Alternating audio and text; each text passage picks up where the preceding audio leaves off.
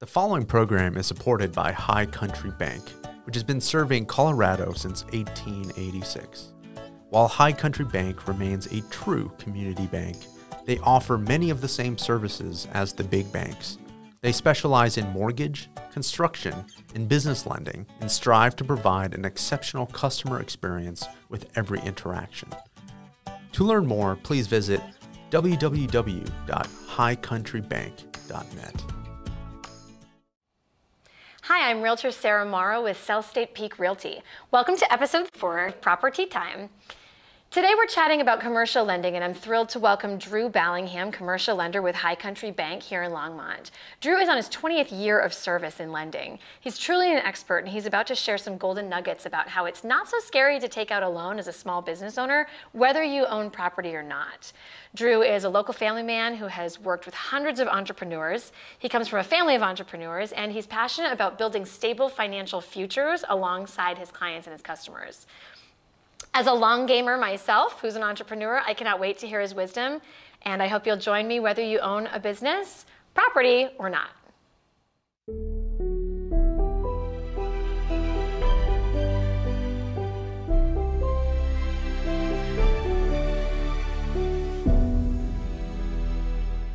Hi, Drew. Hi, Sarah. Thanks for having me. You're so welcome. Thank you so much for coming. Yeah.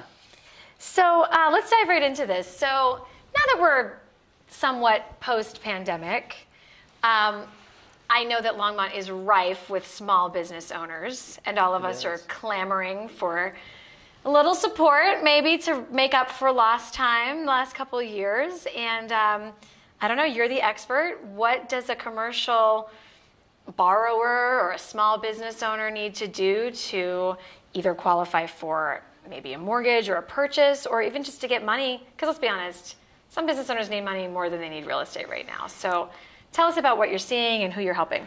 They do. One of the hard parts that a lot of business owners are coming in contact with is, like, especially with the pandemic, maybe their banker is not there anymore. Maybe, their relationship with the bank is now gone, and so they're looking to see who's out there, like where they can go. And so it's nice we've got a location here in Longmont. It's nice to be in Longmont, to have that, local feel where people can go and mingle.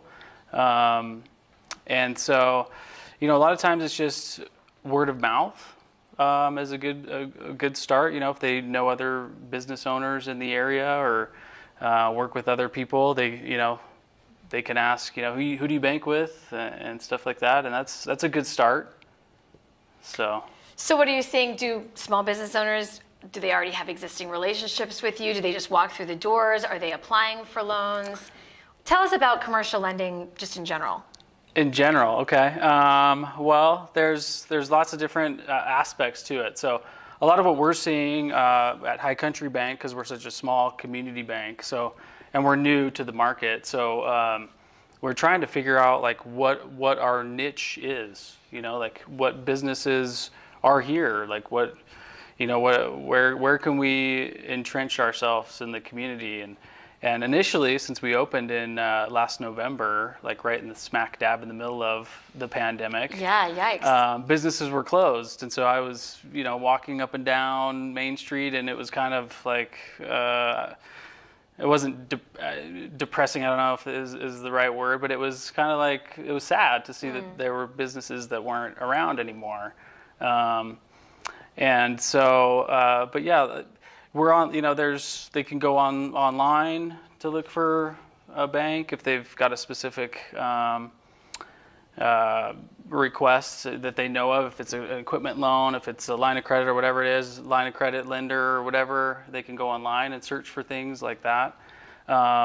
We don't have a lot of walking through the door business anymore, and that's true with any bank.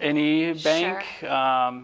And so a lot of it, is word of mouth, as we've done community events, gotten involved in the community. People recognize us, they see us wearing this shirt, they ask questions, and from there it just kind of snowballs. And just to to start the relationship and start the discussion, a lot of times it's either via email, someone introduced us via email, or a phone call, or at an event, and a card has been swapped, and then somebody calls in, and we start the discussion at that point.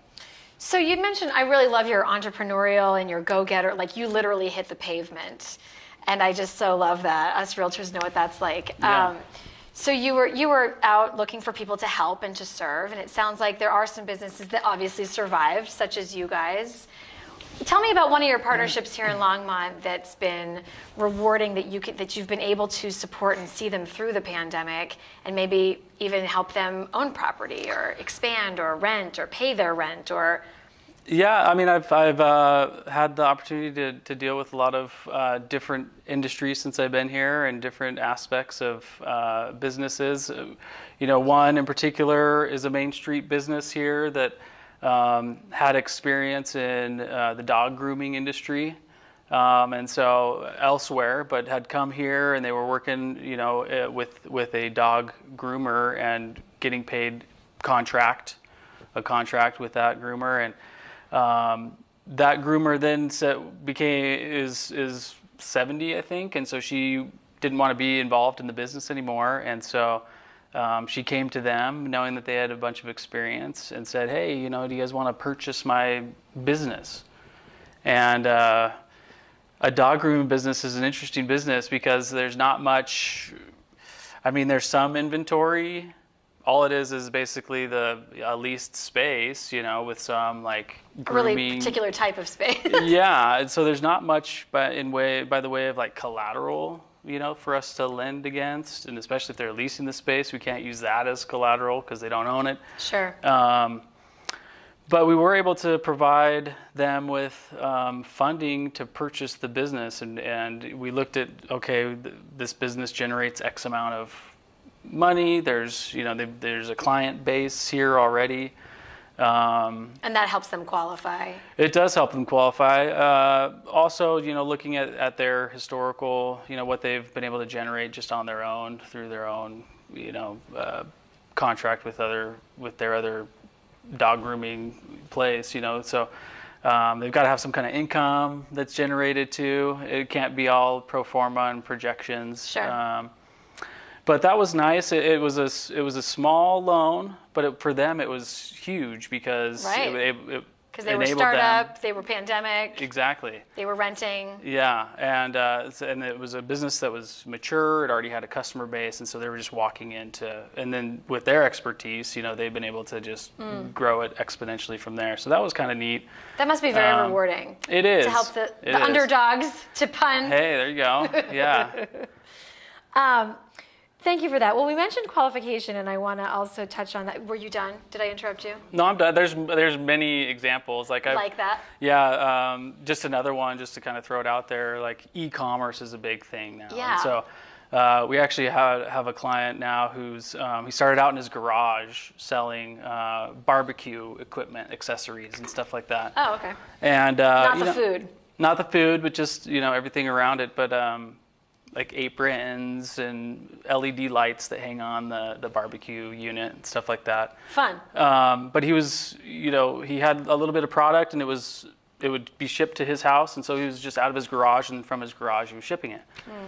Well, the pandemic hit, and he had a new product that he wanted to launch, and so he got on Facebook, and he did some other advertising and marketing, and hadn't really delved into that side of the business to date, and it just went like wildfire.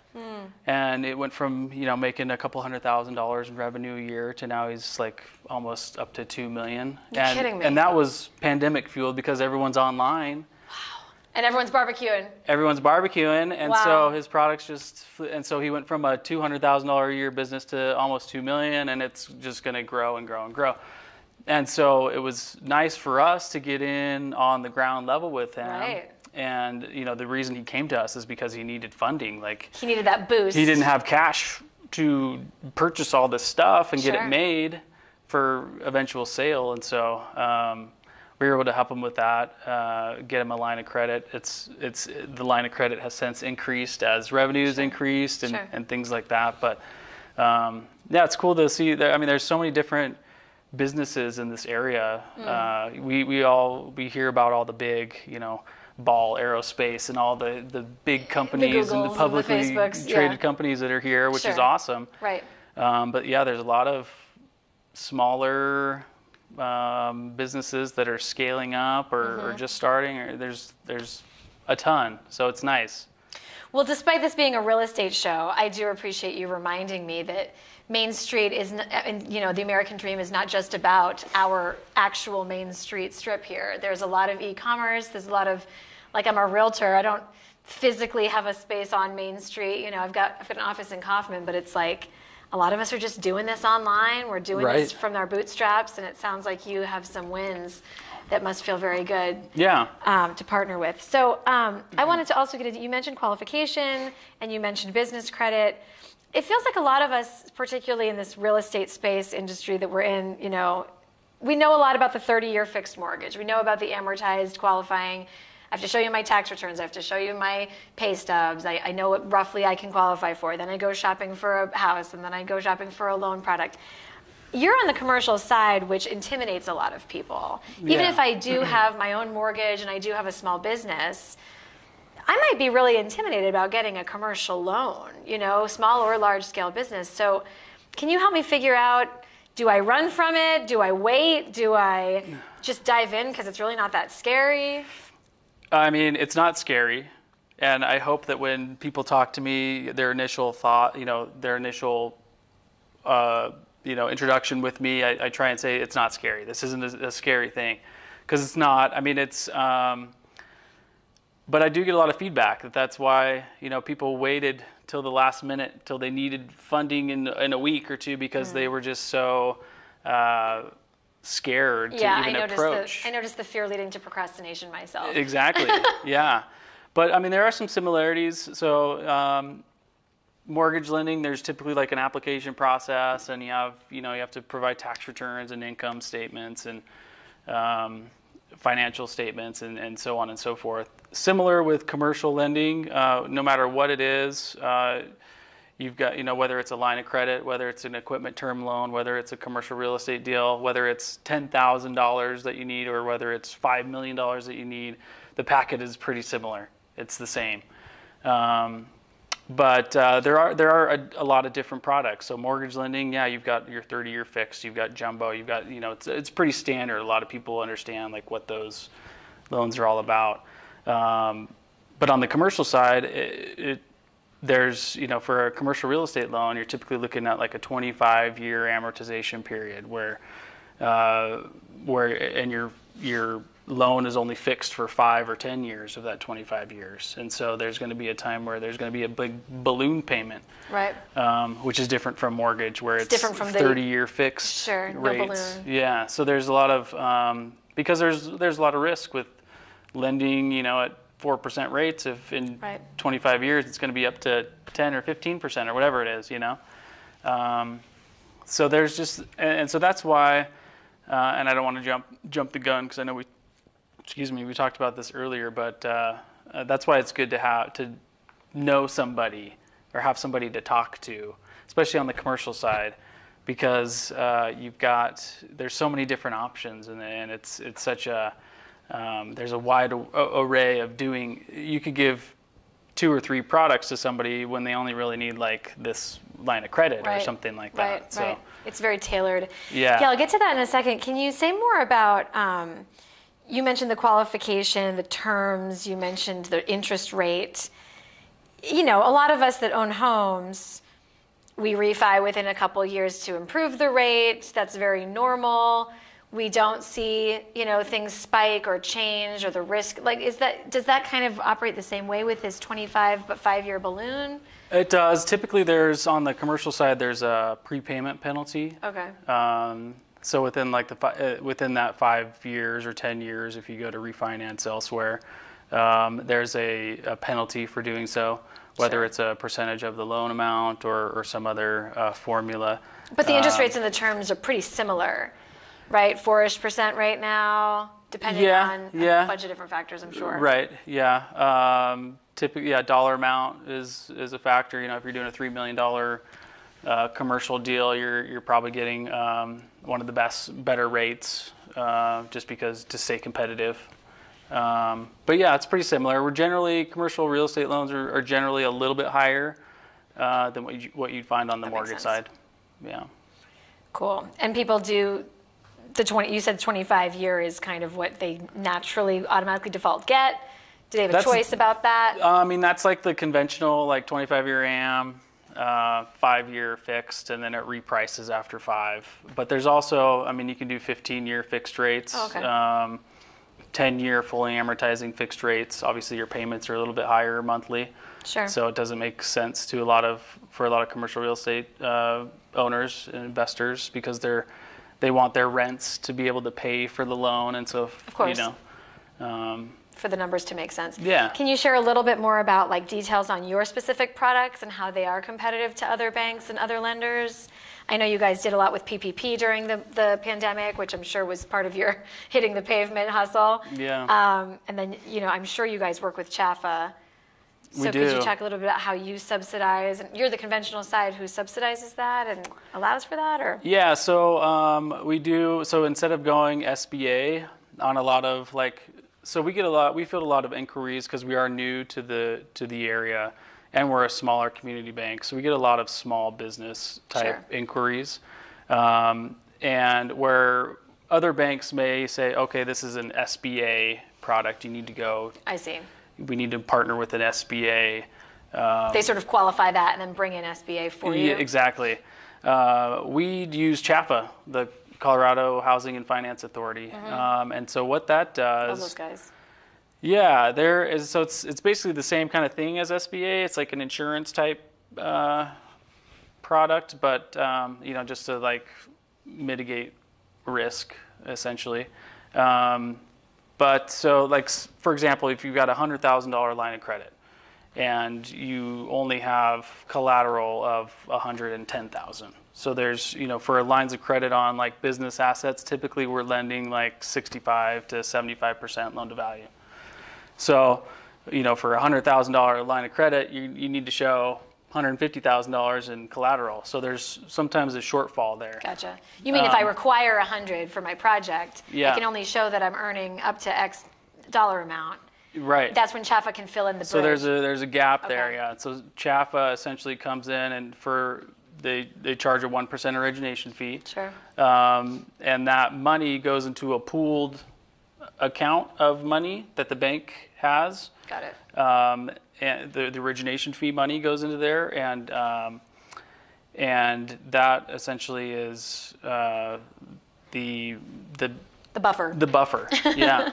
Yeah. The gap filler. Yeah, it's not so different from a down payment assistance program in the residential side. Yeah. But you're saying I don't apply for that. You apply for that on my behalf as a business owner. Yeah. And it's you guys just partner. and then compared to SBA, where SBA lending is very arduous. It's a long process. It can take up to 2 months. Right. A little more expensive. Higher origination fees. Sure. This is a 2-page document that goes with our credit presentation. And it's technically more local because it's Colorado only. Is that correct? It is. So the bank has to have a relationship with CHFA. Right. And you guys have that. And we do. Yeah. Cool. So you've got, but PPP, CHFA, SBA, these are government subsidized programs, whereas you bring on the conventional bank side, but the two together lower the risk to you from me. Exactly. Yeah. So if you're a newer business that doesn't have a track record of success, then that's when we would use CHFA. If you're, an existing business, I'm working with a company now that's 22 years in business, we're not going to. Don't need CHFA. We don't need it. Yeah. Right. So. Cool. I guess my last question is, you touched on it, is, you can watch TV and you can call on 1-800 number and you can see things like get pre-approved today, get funded, get your business lines of credit. It seems like it's easy, but you touched on this. In my experience with these cut rate realtors and just sort of going down the wrong path myself and seeing clients do it, Tell me the real reasons why you need a human, why you need a branch, why it helps that you're local, why it helps that you're a local small business that's new yourself. Right. Can you give me some sense of like, what if I'm saving more money by calling the 1-800 number and I'm getting a better rate? Like, isn't that a better deal? Yeah, and there are we obviously, a lot of banks share the same sentiment that we're like relationship driven. And so, yeah, if someone's going out and looking for the best rate, and cheapest money shopping possible, around, then so be it. Yeah, go find. I don't believe what I said, by the way. go find that, and that's fine. Maybe at least I've had this conversation with you. There's, we've built some kind of rapport. If that doesn't work out, come back to us and we'll figure something out. But what was your question? I'm sorry. Why use a human? Oh, yeah. So a lot of customers that we've received so far, they've gone to a bank, and just because the industry they're in, maybe it's a restaurant, where, for the past year and a half, if you go to a bank and say I'm a restaurant and I need a loan, they're just like, no, like I don't know if you're going to survive. COVID, yeah. Yeah. And so they get kicked out. And so it's like, okay. But, okay, you want to open a restaurant, do you have other assets? Do you have a home that you own that you now have a lot of equity in because the market is hot? We can, put a second deed of trust behind your first mortgage if there's enough equity. Yeah. Make it work. And so if you don't have that relationship with the banker, or, if you don't have somebody to talk to, and you go to a bank, it can be frustrating because they're just the creativity's out the window. Yeah. And they're like, no, thanks. And then also for, customers like the e-commerce person that's growing, we gave him a small line of credit, but now 3-4 months later, he needs that doubled, Sure, needs change. Yeah. And so he can quickly facilitate getting me information. I already know his what's happening in his business. Yeah. And so it's really helpful to have that human touch. Drew, thank you so much for your time. Thank you, Sarah. Appreciate it. That's the proper tea.